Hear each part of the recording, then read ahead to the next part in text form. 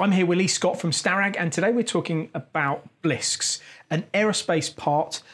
This is one of a few episodes that we've done that are on our channel, all about aerospace machining, the different materials, and also a lot of the parts that are on the aircraft. And as I say, today specifically, we're talking about blisks.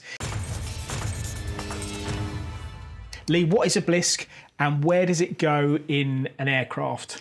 Well, if you think about a traditional turbine blade that sits into a disc and it's connected and it's assembled, a blisk is a bladed disc, so it's a one-piece system where the blades are an integral part of the disc. Okay, so it looks essentially the same as a disc with the blades in, and there is an episode where we, in amongst the episodes of the aerospace sector, where we talk about specifically about blades.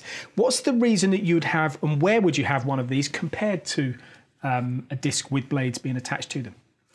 Well, aero engines still use traditional blade and disc type systems, and you have a series of rows of different sized blades as you go through the engine.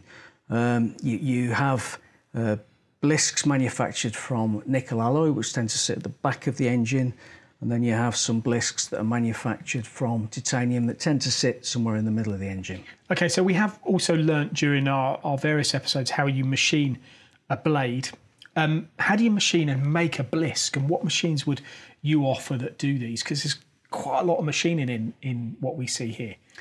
Well, it's the same strategy in terms of you need to machine around a complex aerofoil shape, but instead of machining over, you've effectively got to come in from the end, so tip entry as we call it.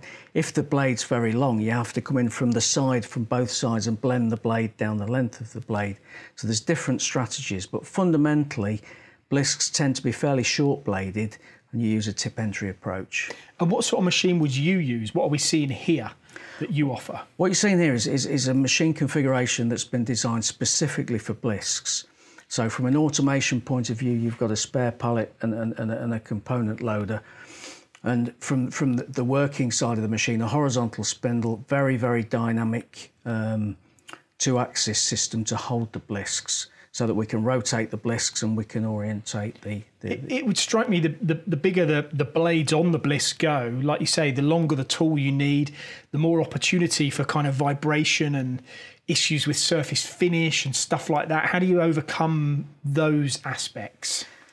There's no straight answer to that because every different blisk has its own different strategy. So there are some blisks that are actually water jet before they're even offered to the machining centre. Some of them come in as solid, some of them have short stiff blades, some of them very long thin blades. So some may be machined opposing aerofoils, some machined all the way around the aerofoil, some machined almost as a pocket, if you like. So different blisks, different materials, different lengths have different strategies. And when it comes to making a part like this, clearly it's a critical part of an aircraft engine. What sort of tolerances and precision do you have to, or do you look to achieve with something like this? Because that's got to be massively important.